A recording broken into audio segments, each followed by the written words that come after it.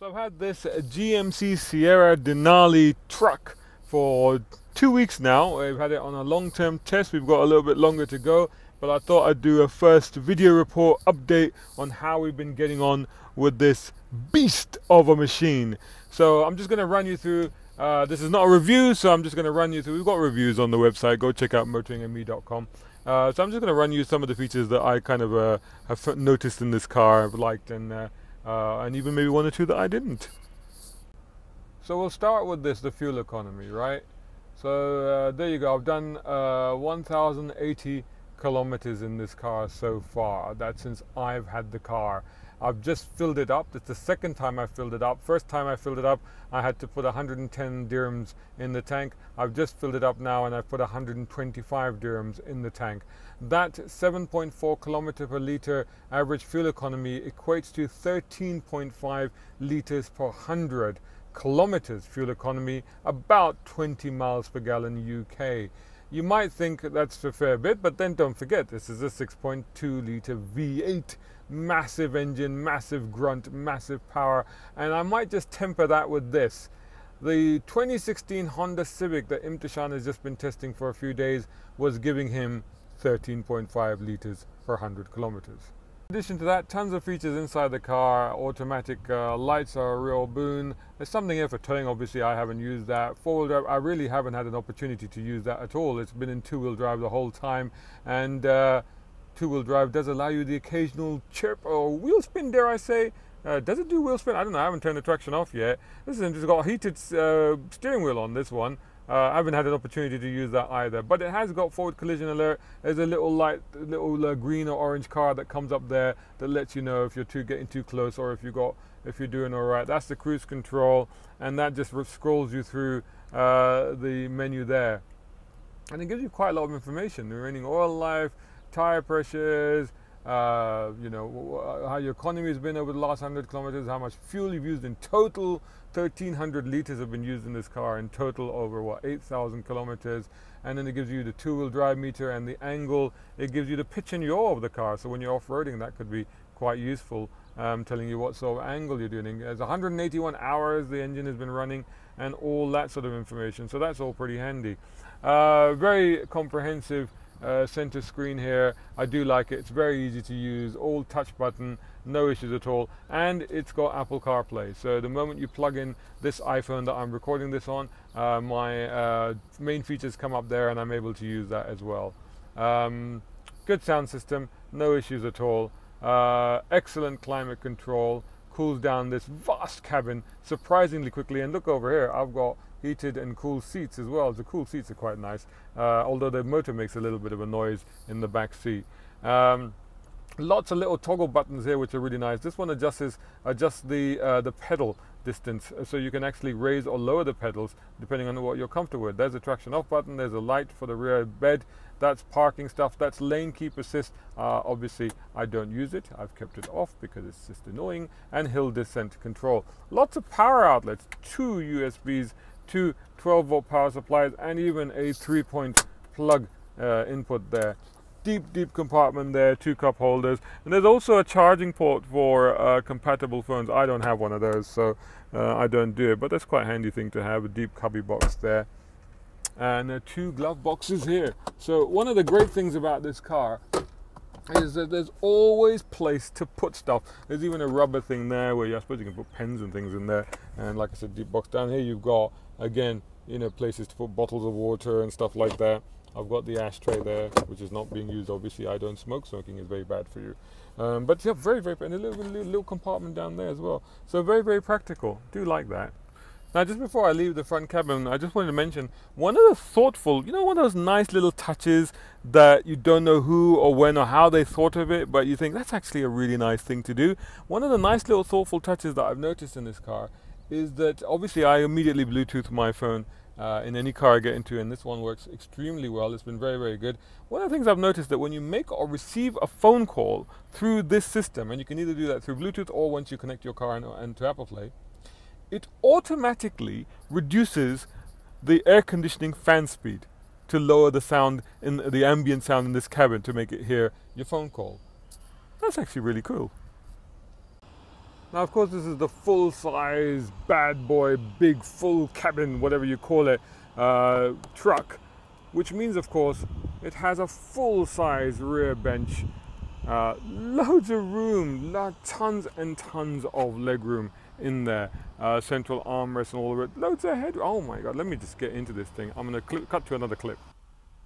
I just wanted to show you, I mean, I am 6'2" tall. This is a pickup truck. You would think maybe the rear compartment would be slightly compromised. Not in this one. I mean, look, I got tons, I can stretch out. I've got tons of room, loads of headroom. I've got room I could play a game in here. We could play tennis with the people in the cabin at the front. People in the front look like they're so far away. It's like you need like an intercom to talk to them. This is how big this cabin is.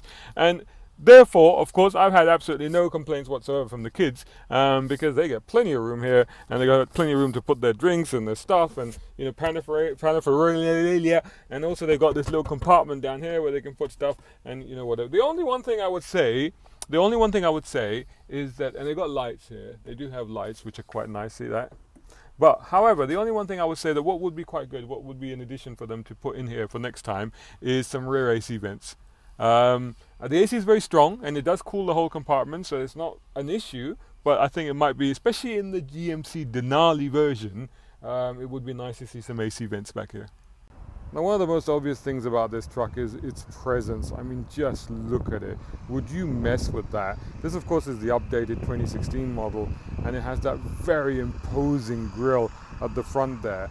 I do like it. I like the C-cut in the daytime running lights sort of situation that they have here, and that sort of grille with its sort of very blocky frame that it's got. It's got a lot of character there, and yeah, it definitely says, get out of my way, don't even think about it. Of course, I drive it around like a perfect gentleman, but that's just me.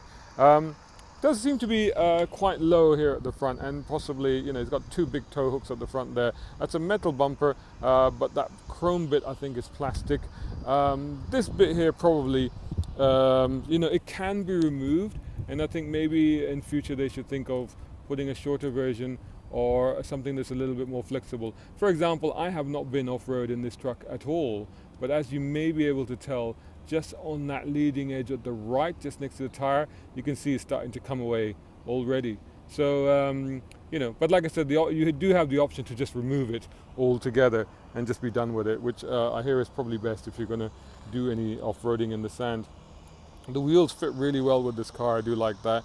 You know, the whole thing is massive. I mean, look how far back I have to walk just to get that into shot for you. And then if I come up to the side of the truck, you know, okay, let's walk along the truck. Yep, still walking. So, oh my God, I'm getting tired. This is such a long walk. Flipping heck. Blimey, look at that. There's a nice feature, little side steps. So a lot of people go like to rather convoluted little bars that have to come out that enable you to climb up onto the bed. Not this one. This just gives you side steps on each corner, which are quite handy. It does have a side step to get into the cabin as well, which, to be honest, I have used, and I think my wife has certainly used, and my kids have certainly used. That's quite handy. These don't fold away. I don't know if that's an option on some of these trucks, because I'm sure I've seen them fold away. Certainly in like the Cadillac Escalade, I've seen them fold away, but these ones don't. No big issue though, not a big issue at all. And there's your petrol tank, which is not as thirsty as you might think. Not too bad at all. There's one thing that confuses me. That little thing on the top there, I'm assuming that's a kind of GPS sensor and stuff like that. Couldn't they have put the aerial in there as well instead of giving us this really kind of traditional aerial? Yeah. Quite tall actually, maybe we can stick a flag on there. So obviously, considering the size of this thing, and one of the things I was really worried about running this as a daily vehicle was the fact that how am I going to park it? More specifically, how am I going to fit it into malls and places like that? Well, honestly, I've kind of avoided it a little bit, to be honest, but I have been in a few malls, and sure enough, I have done something that I dread doing and I hate doing, and I try to avoid doing desperately, especially on press cars, which is I have touched the wheels on the curbs. However, I think I've been quite lucky, or maybe this is the way that these trucks are designed. If you look at this wheel here, for example, behind me, and you look at the rim is quite inset into that tire, and the tire is really thick, and the tire walls, maybe if I come from this angle, you could maybe see it a little bit better. You see what I mean? You see that? So the wheel rim is actually quite inset, and the tire rim, the tire wall, this bit pops out quite a lot, especially down here. So if I put you right down here, you can see that if you are going to curb something, you're not going to rub the rim, you're going to just rub the tire, which is not too bad. Alternatively, of course, you just drive over the curb. Also, while I'm down here, just notice this other thing. I've just noticed this here, because I had the car washed earlier and I noticed this. This bit here is smooth, this bit goes rough. So I think that's a bit of extra rough proofing or protection for the bodywork of the car. Also easier to just clean the grime off there. So yeah, another nice touch there. Another thing I wondered about this car is, what are these for, these little holes? And I'm assuming they're to hold some sort of thing, or might be they're for another reason altogether, because if you remember, there's a step there, there's a handle there, so effectively all I have to do, if I can hold the camera and do this at the same time, is just climb easily up into the cabin bed like that. So I think I'm guessing that's what they're for, or at least that's what I'm claiming them to be for. So 2 weeks with this truck, really enjoyed it, turning into a bit of a trucker. It feels really comfortable. I've been to Abu Dhabi twice in this thing, and the fuel economy is so good, it's absolutely a shocker. You think, why are you driving this to Abu Dhabi? You're like, yeah, well actually it's better than that Civic that Imtishan had. And it's been so comfortable and so enjoyable to drive. And it's always great to just get in it and just cruise around, just burble around a little bit. A bit more engine noise would be good, but then, you know, it shuts off cylinders. It runs on 4 cylinders most of the time. So it's being very, very efficient and very, very clever. All around, a fantastic, beautiful kit. Keep watching us, following us on our social media channels, on Facebook, Twitter, Instagram for Motoring Middle East. You can also follow me on my personal Snapchat account where I'm putting up stuff on this truck.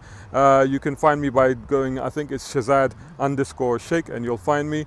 And of course, you'll be able to read about this on motoringme.com. Thanks for watching. Until the next one.